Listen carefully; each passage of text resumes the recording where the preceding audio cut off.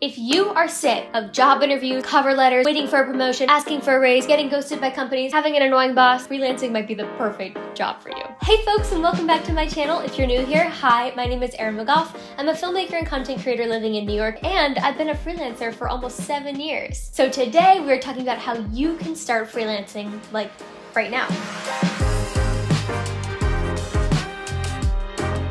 So I started freelancing actually back in high school. I got my first freelancing client. My family owned like a small recording studio, and we would have bands come in and I would make these like little music videos for them and charge like 300 bucks. But I always thought that I was going to get a full-time job. I always thought throughout film school I was going to graduate, move to New York, and get a full-time job at NBC. I thought I was going to be going to 30 Rock every day and working in an office. But then when I graduated, I was actually in the middle of directing my first feature film, and I actually couldn't get a full-time job because I needed to leave the country to go film. So in the meantime, I started just picking up gigs wherever I could. I started freelancing, working on set, and I found out that not only do I really like freelance video editing, but I was told I was pretty good at it. And I would just get to edit videos and get paid by the hour. And then 2 years into it, I was making 6 figures and not even working full time. So if you're somebody who's looking for a flexible job, a work from home job, a job where you can actually make a decent amount of money, freelancing might be that for you. First, let's look at the pros. Pros of freelancing: you get to work from wherever you want in the world. You can travel wherever you want, whenever you want. Autonomy: you have complete control over your own life and your days and your weeks. Unlimited income: you can make however much or how little you want depending on your rates and how much you want to work. And lastly, no boss, no people, no annoying coworkers, no office politics, no being told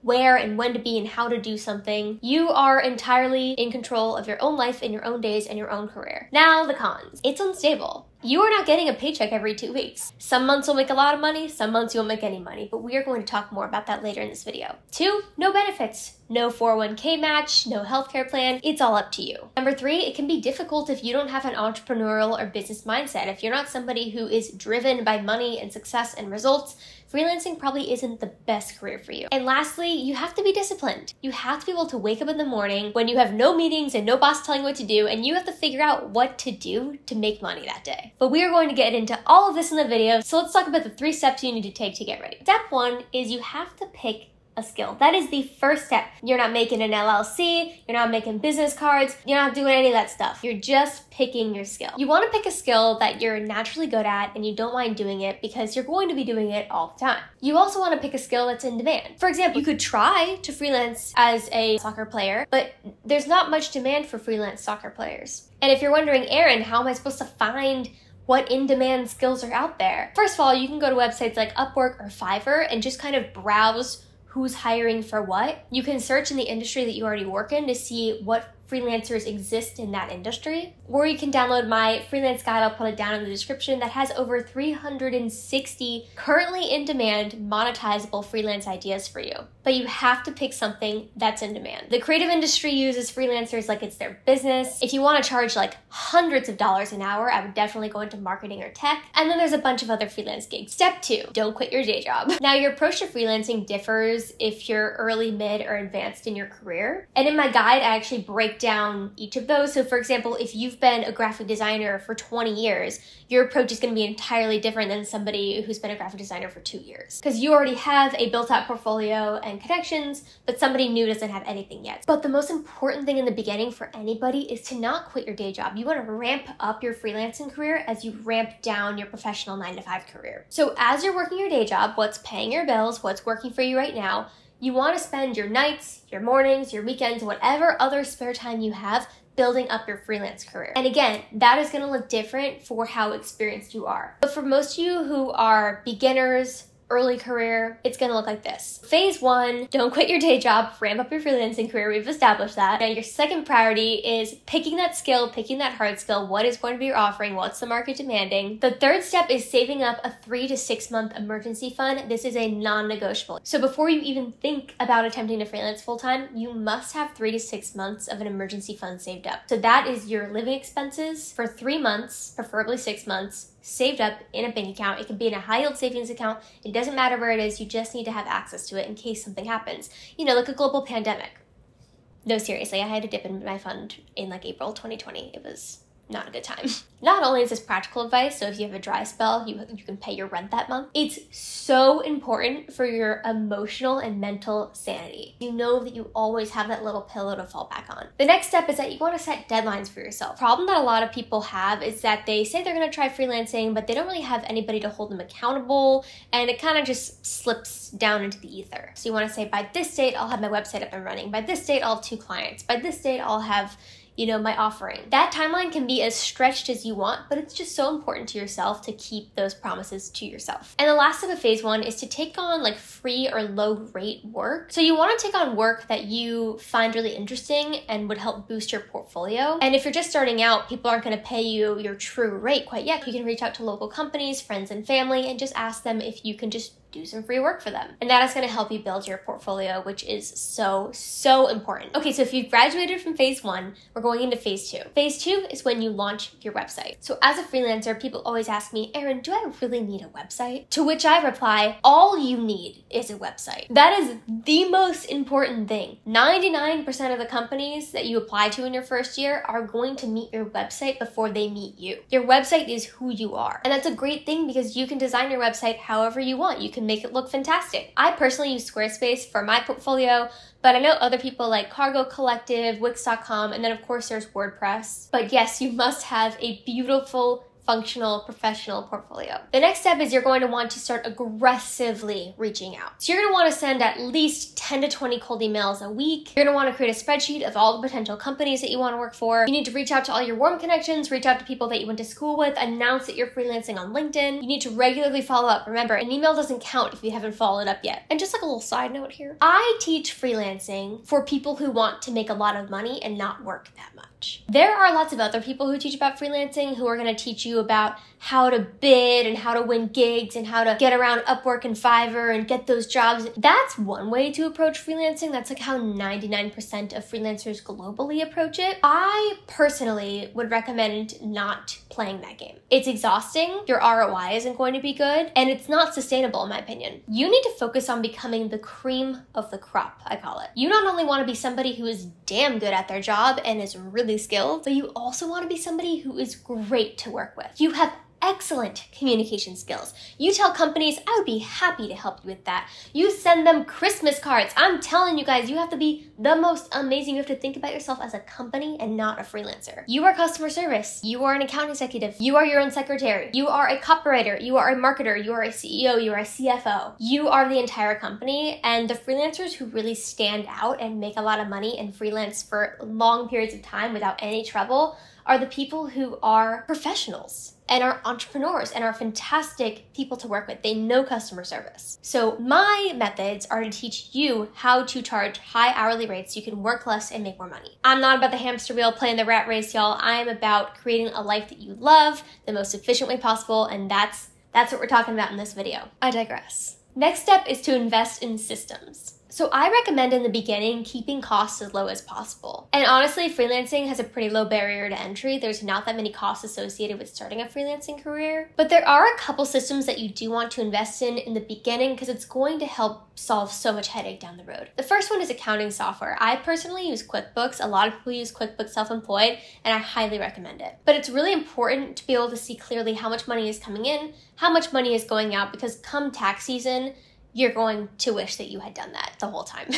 And the second software that I recommend is invoicing software. Now, I think QuickBooks does have invoicing built into it, but I personally use a separate software called FreshBooks. I've been using FreshBooks for years, and I personally really like it. My clients like it. The user interface is really easy to use, so I recommend it. And the last step of phase 2 is to maybe quit your job. So when we reach that tipping point where your freelancing career is becoming so time-consuming that maybe it's even impacting your full-time job, that's when it's time to jump ship. And that's gonna be a very exciting time for you, to be able to have all that mental space that you were dedicating from 8 to 5 at your full-time job now free to dedicate to your freelancing career. Like, it's gonna make a really, really big difference. Okay, so I'll get into phase 3 really briefly. This probably isn't relevant to most people in this video, but if you've been freelancing for a few years, this might be you. So in phase 3, that's when you're going to want to really establish your business. You can either keep operating as a sole proprietor like I did, you can create an LLC if that's what you want, and if you're making a significant amount of money, you can incorporate as an S-Corp, which I did. If you don't understand anything that I just said, just talk to an accountant, they'll explain it all to you. Fun fact, I actually found my accountant on Upwork as a freelancer, so that's fun to know. Next step, you gotta raise your rates. So every 6 months or every 12 months, you just gotta raise your rates a little bit more and more. Next step is that you really need to create marketing systems. So whether that's social media, lead magnets, a newsletter, writing articles, YouTube videos, any of those things are great, but you wanna start establishing some more marketing tactics unless you're getting a lot of business through word of mouth. In that case, you're probably good to go. And the last step is, of course, to just keep building relationships. And we're gonna get into why that's so important next. And of course, if y'all want more information on those 3 steps, please download my freelancing guide down in the description. It's 115 pages long and is everything you need to know to get started with freelancing. And step 3 is get clients. This is the part that really scares people. They're like, how am I going to get people to pay me to freelance for them? And I get it, but let me let you in on a little secret. This is a little secret that we freelancers don't like to tell people, but I'm gonna tell you. Sustainable, high-earning freelancers are not spending their time getting clients. In the beginning, you'll spend a lot of your time getting clients, but if you are the cream of the crop, if you're great to work with and you do great work, people are going to start referring you. It's called word of mouth. I'm all word of mouth at this point. People are going to start coming at you, and believe it or not, you're gonna have to start saying no to people. There are 3 ways that high-earning, sustainable, and successful freelancers get clients on a regular basis and don't stress out about it. The first way is retainer clients. So retainer clients just means you have a client who has a guaranteed spend for a term. So they have told you, I'm going to pay you $5,000 a month for the next 6 months to edit 2 YouTube videos for me a month. So you know now that, yes, it's just one client, but you have a retainer with them for the next 6 months, which means over the next 6 months, you are going to get $30,000 from that client. If you're a video editor and you get just 3 clients like that, that's $90,000 a year right there. And so the trick of the trade, this is what I've always done, is get retainer clients that pay your base living expenses. So for example, if I live off of $5,000 a month, all I have to do is get 2 retainer clients who are each going to pay me $2,500 a month, and then my living expenses for the month are good to go. Any work that I get additionally is extra income for me. Oh my gosh, where's he backing up to? There's nowhere to back up. It's a school bus. How dare kids go to school? Kids don't need school, they need freelancing skills. Speaking of school, if you want to learn about websites where you can learn freelancing skills, I will link to a bunch down in the description, and also they're in my guide, so love them. Okay, back to it. The second way that successful freelancers build sustainability is by doing something called permalancing. Permalancing has been a huge part of my career and how I've been able to see inside of so many other companies. It's basically when you freelance for a company for a long period of time. So different states and jurisdictions have different rules around this. Technically, a company is only supposed to hire you for a limited amount of time to work on one project. But sometimes companies will need a bit more help than that. So you can work for one company for a 3-month contract, 6-month, 9-month, even a year. And permalancing is low-key how so many freelancers are able to make a ton of money. Because here is a thing that so many people don't get about freelancing and companies. Companies love freelancers. Like when you're reaching out to a company, they want to hear from you, okay? They are not like, oh, a freelancer reaching out. They're like, yes, we always are looking for freelancers. Companies love freelancers because we are cheap and non-committal. Like when a company hires a full-time W-2 employee, it's so much work for them. They have to pay their healthcare and their 401k match and part of their employment income taxes, and then they have to wait until they quit or they get fired. Then if they fire them, they have to build up a case, and they have to have HR, and there's all of these things associated with having a full-time employee. But freelancers, we're non-committal. Just pay us by the hour. That sounds so bad. But seriously, freelancers, that's why we're able to charge higher hourly rates, because they aren't paying our healthcare premiums. They aren't doing a 401k match. They aren't paying for any of that stuff. So we're actually cheaper for the companies, even though we actually can get paid more from the company. And so even in an age of recession, or if a company has a hiring freeze, guys, they're still hiring freelancers. They love us. We are low maintenance. And freelancers also love companies. It's a more casual relationship. I think that's one of my favorite things about freelancing is this like power dynamic in a normal corporate space, like I'm the boss and I'm the employee. It's like this when you're a freelancer. It's like you're just completely, you're on the same team and there's just no like weird, icky power dynamic. And the last way that successful freelancers create a sustainable income is by expanding their business. So you can sell products, you can sell courses, you can sell consulting services. These are all great ways to expand your services so that you're not just charging by the hour, but you can also generate some passive income on the side. And before we go, I just want to leave you guys with one thing. I've never met somebody who regretted trying to freelance. I've only met people who regretted not trying to go out on their own and do their own thing. If you dip your toes in, like the worst case scenario is that you just go back to the job that you currently have. But then the best case scenario is that it completely transforms your life. You get your life back, you get your days back,